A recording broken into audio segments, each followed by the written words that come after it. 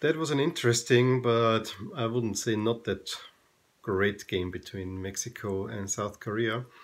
I thought South Korea sold themselves well for most of the time.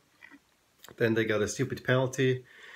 Uh, Again, this was not a handball where he intended to hit the ball with the hand, but if you go down like this, you're bound to hit it, and you're risking doing that. So I think a little bit smarter you have to go in such tactics and keep your hand down.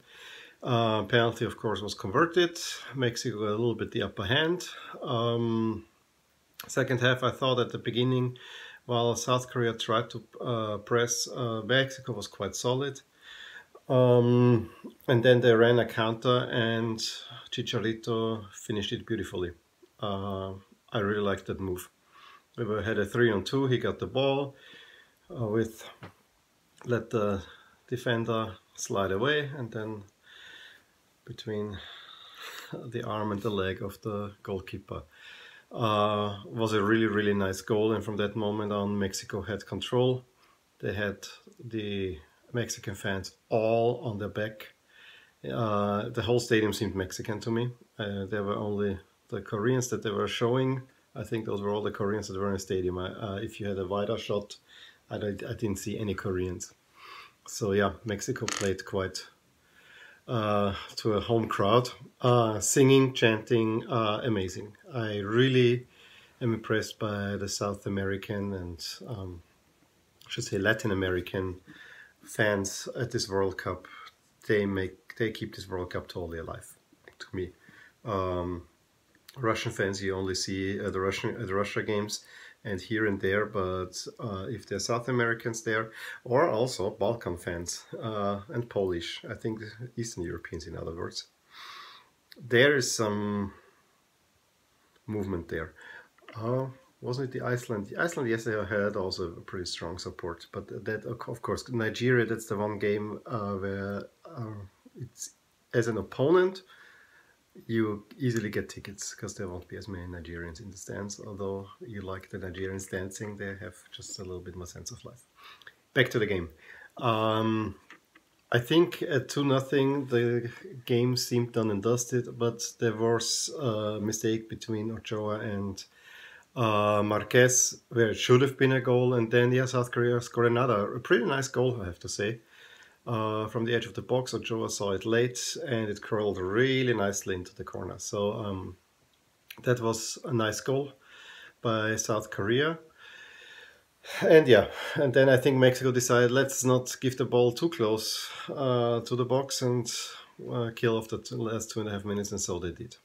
So I think Mexico deservedly won, and they're in a really good shape now of advancing. And yeah, they would be qualified today if Sweden wins, and Sweden would also be qualified. Any other results keeps everyone else still in the loop of qualifying. So could be an interesting group.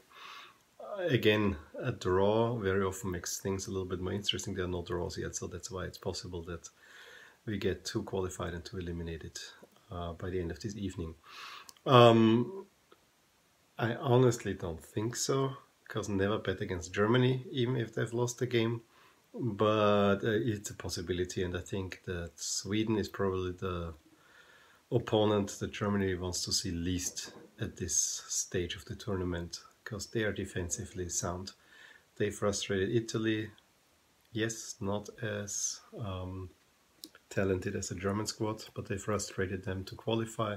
They frustrated the France team that they beat, luckily, but they beat, and of course a Dutch team and so on. So Sweden, that's a tough matchup, and it is well possible that Sweden wins, although I would not bet on it. I think I would say Germany gets at least a point, if not more. European matchup. Now, speaking of matchups, kit matchup. I don't know. I like the Mexican shirts. I don't like the combination red and black for Korea that much. I think all red, or if they had some blue in there, it would make a whole lot more sense, in my opinion. The matchup itself was not that bad, but I don't get it. They were both playing with dark pants and this dark red.